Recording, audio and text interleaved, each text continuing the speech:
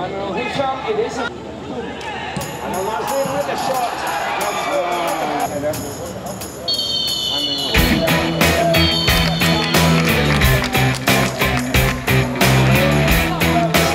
Well, it's no secret, we're playing well, and then it was no easy, and then we was right time we scored the goal, and then we was 1-0 up, and then giving us a lot of space because they must attack now, and then giving us a lot of space behind, and Zul have clear chance, and then never scored. And second half was tough game, and then we scored second goal. I think is finish off game.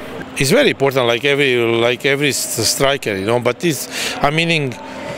scored a goal when players crossing, and I think I don't want to talk about individual players. I'm always talking about teamwork. He will never score if we never make chance for him. But all of teamwork was excellent. Yeah, I don't know, because everything during training and before the game, everything looked alright. Okay, no complaint, nothing. So I thought we will have a good game.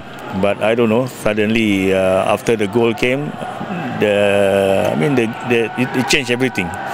Okay, I don't know what happened to the players. I have to ask them. But the way they play is not our game, like our usual game. Okay, like I said just now, we are struggling from the beginning, and then to make matter worse, we lost one player. So I think it's very difficult for us to come back. And then up front also, we are struggling to score, to create even one chance in front of the goal.